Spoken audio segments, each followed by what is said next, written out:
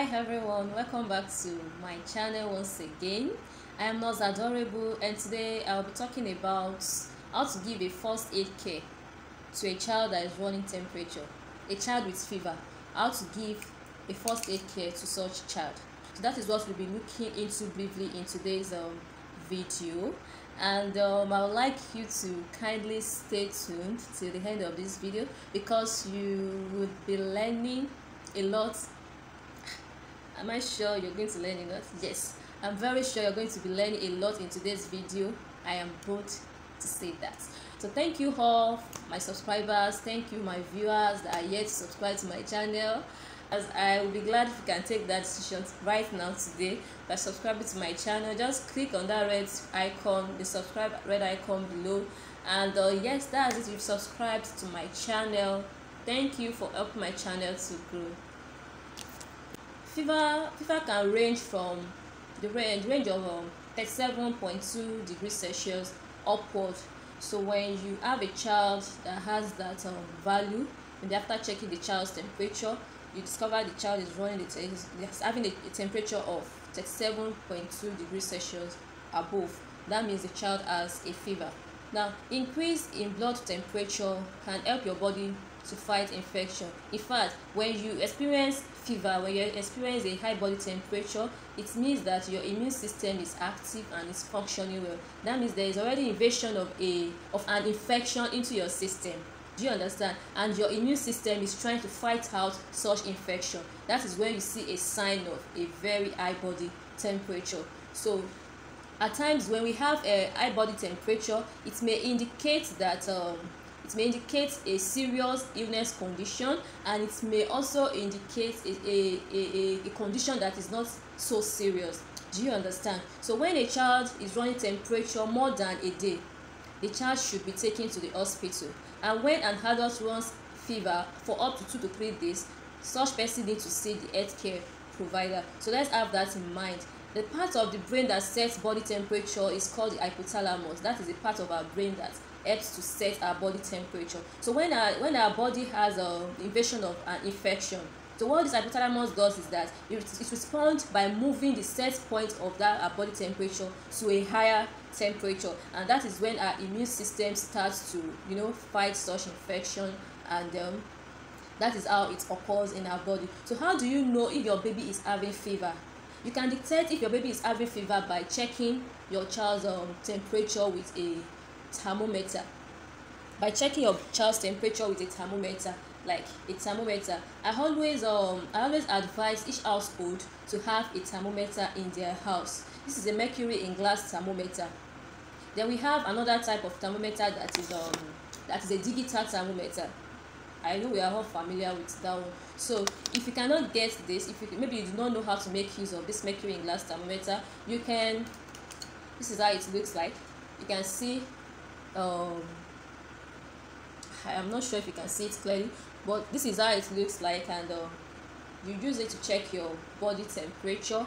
It is graduated with from 35 degrees Celsius to 42 degrees Celsius. So the digital one you can also make use of. I think that should be easy for every one of us to use. So I always advise that we have a thermometer at home, especially we have little children at home, that it can happen anytime. It can be in the middle of the night, it can be any time that our child just starts running temperature, and we might need to do 1 or 2 things before we take a decision of taking such child to the hospital or not. So when you check with your thermometer and you find out that your child has a body temperature of 37.2 degrees Celsius upward, then you should be able to know that that child is running fever. Then you can get, just as I said, you can get the thermometer. I would like to quickly show you how to, if you are able to lay your hand on this mercury in glass thermometer. I'm going to show you how to, before the end of this video, I'm going to show you how to make use of this mercury in glass thermometer. I'll show you how to make use of it, so that if you have it at home, you can quickly make use of it to detect your child's body temperature. Now I'll be showing you how to make use of this mercury in glass thermometer to check your body temperature. If you are using it for yourself, you under your armpit, like you are not putting it directly on your dress. So you're going to insert it in, and you're going to keep it there for 1 minute. You're going to be keeping it there for 1 minute. So but before you do that, this graduated line, you make sure that the mercury is, that you shake it just as I'm doing. You shake it and make sure that the mercury is at 35 degrees Celsius, or even below 35 degrees Celsius, before you insert the thermometer into the armpit. So this is baby what now? Baby love. So I'm going to make use of this my dummy in demonstrating what we have to talk about today. So I've inserted, and I'm going to wait for 1 minute. When it's exactly 1 minute, we are going to remove the thermometer, and we are going to check the temperature of the thermometer. Though because this baby love is not a human being, so the thermometer is not going to read anything, but I'm just using it to show you how to make use of it. So let's assume it's at 1 minute. Then we're going to remove it, and we raise it up this way.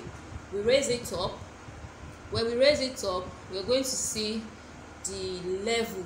So when it is at 37.2 degrees Celsius upward, such child is running fever. And what are we going to do? If you are making use of this, make sure that you keep it where the children cannot access it, because when it falls, it breaks immediately. It breaks easily. It's very fragile. So make sure you keep it in the secured.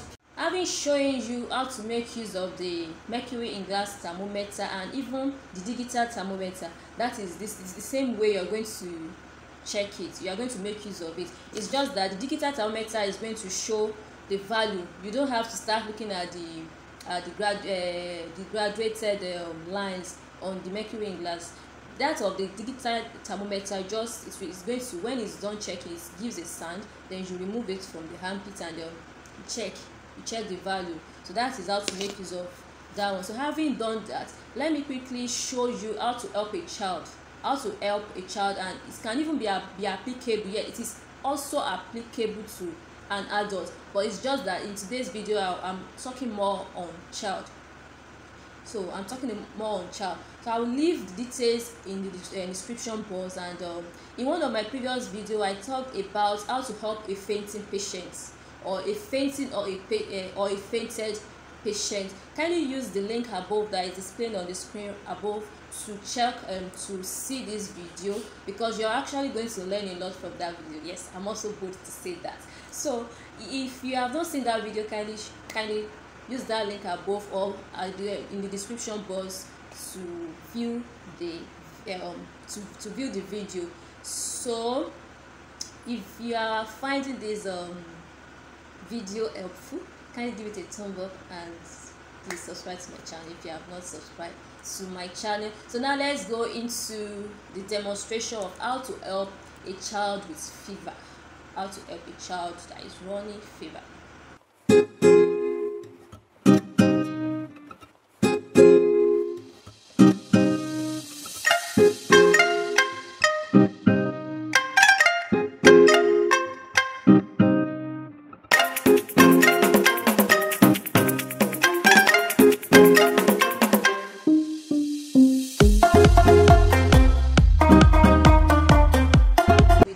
So now baby love is having fever.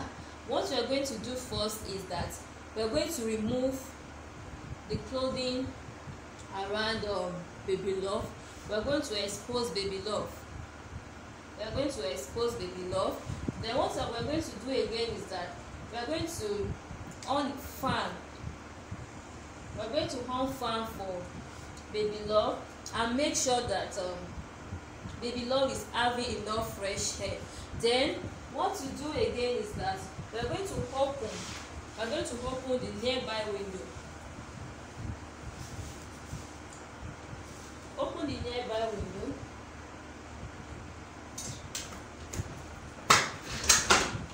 So you open the nearby window, and You give baby love that is running fever. You give him copious water. You give him copious water to take, and you do that repeatedly. You're going to be doing it repeatedly, so that this water will help in bringing down the body temperature. You don't have to give baby love water that is cold. Just give baby love water in a normal room temperature. Do you understand?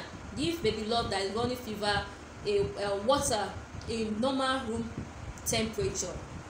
Do you understand now? So if baby love is not taking the water, you can add juice. You can add any flavor juice and dilute it with water and keep giving baby love repeatedly. Just make sure baby love is taking fluid, enough fluid. At that time, baby love is running temperature.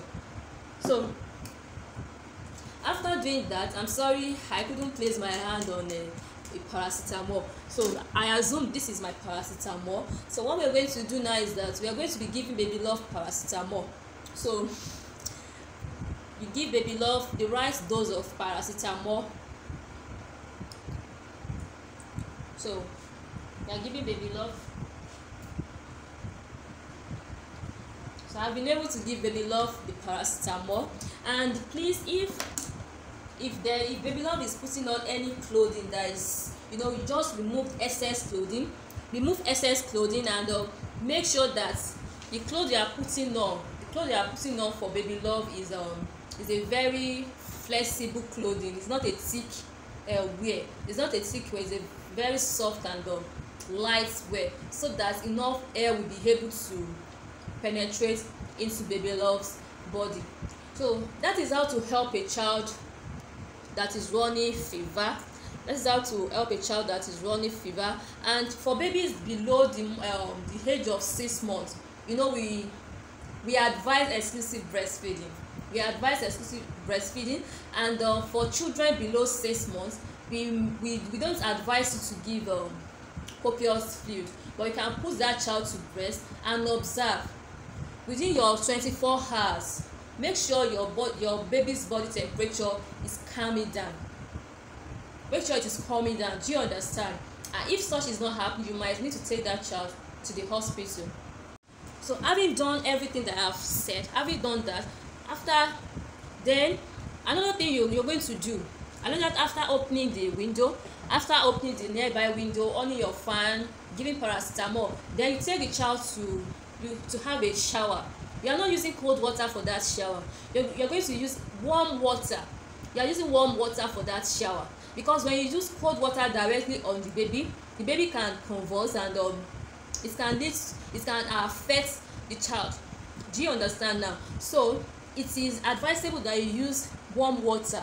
You dilute hot water with normal water at room temperature, then you make it warm, then use it to shower the baby that is running fever. You can also do all these things I've mentioned in adults that are also running fever, so that, because when you use cold water, that it can make the child to experience hypothermia, which is a very low temperature level. Do you understand? When the temperature is too high, it's hypothermia, and when it is too low, it's known as hypothermia. So we wouldn't want our child to experience that. We wouldn't want our child to convulse. So it is better that we use a warm water. It's very important. Do not forget that. Use warm water on your child that is warm. No matter how high that fever is, please do not be tempted to use cold water directly on your baby that is running fever. So having said that, after the shower, after you've given paracetamol and everything, what you're going to do is you use your bath towel, you mix water, make the water to be warm, then you're going to be using it. So I've soaked my towel now inside warm water. So I'm going to squeeze some water out from the face towel. I'm using face towel. So you're not going to use it on your baby from head to toe. You can even leave one on the head this way. Do you understand? Leave one on the head that way, and you're going to be making use of this other one. You can see that I didn't squeeze all the water out of the towel. So you're not going to be using the other one all over the body. As you can see, the way I'm mopping the body all over the body. you will notice that the towel will be getting dry in a case of a severe high body temperature fever. So you're going to insert it into your water again. You're going to insert it again and use it all over your baby's body. You can also do this for adults that are running fever. You know, these are the first aid care you can give patients having fever. Then you change this as well. You insert it back into your water, then you place it again on the head, and you know, just repeat the process. All the processes repeat, and keep giving the child water. Keep giving the child water. Please, when you are giving your child the paracetamol, make sure you are not giving your child more than the required dosage. If you are not sure of the required dosage, read the label. Read the label that comes with the paracetamol. Then you can also give ibuprofen in some cases. Then make sure that you keep observing, even if the child's temperature comes down eventually. Keep observing that child for any other symptoms. Do you understand? Keep observing that child for any other symptoms that might require you to take that child to the hospital as soon as possible. Please do not give aspirin. Do not give aspirin. All these things that I've said does not mean you shouldn't take your child to the hospital. It's just the first aid care you can give to your child that is running fever to prevent that child running into convulsion, because one of the complication of high body fever high body temperature is convulsion, and it can also make your child to have a low red blood cell, like it can lead to anemia.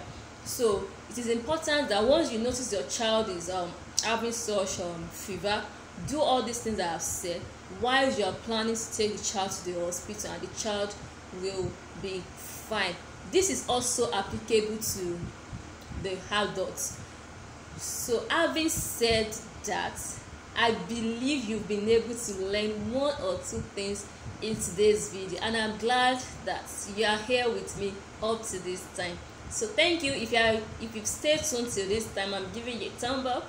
So in my next video, I'll be talking about convulsion. What do you do if your child is convulsing, or any child around you is convulsing?